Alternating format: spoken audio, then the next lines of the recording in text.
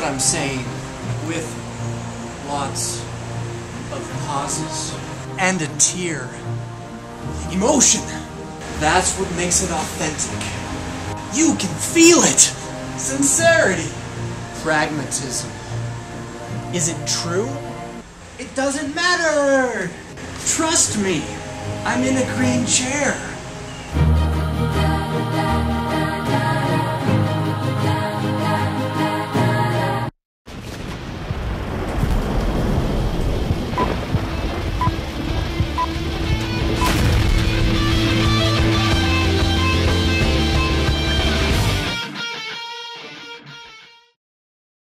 Hey Internet, we're back online and up and running with the green screen hung and an appropriate picture of the classic scenery, so that we all feel right at home. Starting this week off with a little bit of housekeeping, the least of which is not the release of the original Still Attending Grandpa's Church t-shirts, the first of many to come Worldview Everlasting raiments. You can find a link to the Spreadshirt shop in the links below on the YouTube channel page. Sorry you Facebookers, time to learn something new. Now Spreadshirt is just a little bit more expensive than Cafe Press. I knew that. I did that on purpose because I think they have higher quality stuff. Plus, every shirt you buy gives a $4 bonus, 2 of which goes directly to support Pastor James May and Lutherans in Africa.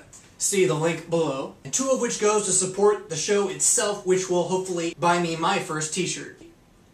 So far we've sold about 12. That's 24 whole dollars for Lutherans in Africa. The whole continent.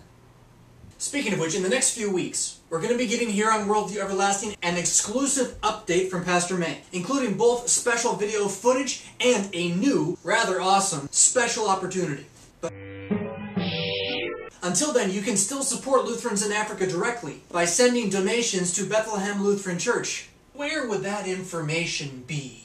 And word on the street is that since my original video promoting the use of real Lutheran theology and practice in the mission fields of Africa hit the digital airwaves, you have raised close to $10,000. Now until the newly created LCMS Board for International Mission decides that training African pastors in pure Lutheran theology and practice is something worth supporting financially, which I hope they will, consider giving a few bucks every month to the cause. I know 5 lovely children, and this little girl too, who will really appreciate it. Meanwhile, this week was also the LCMS National Youth Gathering, where close to 25,000 of our youth are taken every 3 years to New Orleans to be taught that liturgy is a bit like this guy, and that Christianity is really all about you. Next week I'm hoping to have a direct update from the gathering for you. But for now, you can check out, in the links below, one DCE's blog, where he covers with enthusiasm the lady who preached to the entire gathering of 25,000 the answer to the question, how do you believe when you're facing the unbelievable? You ready for the answer?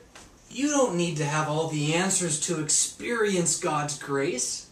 Our God is big enough to know all your questions, and He will never love you less because of them. Gee, Johnny, that sounds like the preaching of the hidden God. That is, even though you don't know what God is thinking about your life, all this crappy stuff that's happening to you is His way of saying I love you. See, the revealed God died on a cross so you could know exactly what He's thinking. But rather than go too deep into all of that right now, I thought I'd pull up a little footage from the gathering in '07. Here's the point of my talk. If you get this, you get it all. Please, here, I hope you get sick of it, but I hope it's in your heart. I love you just the way you are. I love you just the way you are.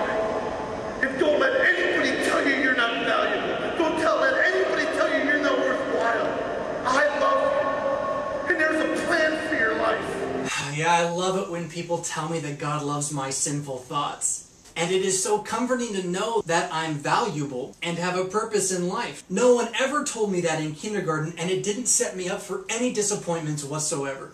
Okay. Here's some more. You are chosen in Him. God revealed Himself to Moses in a burning bush. He told Moses His name, I am. The Lord I am chose Moses, and that same I am chose you. Was that a direct exercising of the office of the public ministry by a non-ordained 22-year-old girl? Yeah. So the plan is to get you stuff from this year, just to see if we've improved. But now, very quickly, in Ask the Pastor 2.0.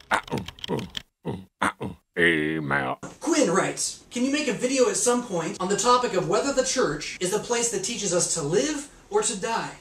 And why? And also on why pirates are inferior to ninjas. Awesome question, Quinn, and the only one in my growing database short enough to answer in the rest of the time. And that answer is a good classic Lutheran answer. Both and. In other words, the classic fallback, which was always so very tempting on every test you ever took. D. All of the above. Hey, I've answered D 3 times in a row now.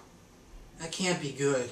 The church teaches you to die. The first thing the church teaches in Scripture is that you are going to die. It's a curse, it's your fault, and no matter how it feels, you deserve it. Get used to it, it's reality. Tooth decay. Thorns and thistles, pain, here it comes. The second thing that the church teaches us in Scripture is that you are going to live forever, starting It's a promise. It's a free gift. And no matter how it feels, Jesus did it for you anyway. Get used to it. It's reality. Everlasting abundance. Joy. Here it comes. And the third thing that the church teaches in Scripture is how to live with both of these realities while still stuck in the flesh in one of them. The nasty one. And it's a bit more than patience, tact, and lots of Tylenol, taken 2 at a time at no less than 4-hour increments. It's about getting ready to die as one who lives forever, and doing the right thing while you wait for it. And that is all about the Word, law, and gospel, hearing the gospel, which is about totality, freedom, sufficiency, completion in Jesus for you. And it's about then learning to see the law through the eyes of this faith, which reveals it not as something you have to do, or as something you need to do or else, but as the ultimate definition of what the word love really means. L is for the way you look at me. O. See, that's really catchy, but it's all wrong. Go to church and hear the word. Obey your authorities. Don't kill anybody. Keep it in your pants until it's time to make babies. Learn to share. Tell the truth, and realize that your incessant need to want things is a big problem that you're never going to get over until you die and get resurrected in your new flesh that will never fade. Holy crap, are we talking about law and gospel again? So yes, Quinn, live and die and live, buried and raised. Hey, that sounds a lot like baptism. Oh, and why are ninjas vastly superior to pirates? Well, duh. If you really need an answer to that question, then you got much bigger problems than I can ever help you with. So as a result, go check out Dr. McNinja in the links below and laugh until your eyes bleed. Thanks for the question. Quinn. I look forward to killing and raising you with the clear and powerful Word of God. you soon. Next Tuesday. Oh.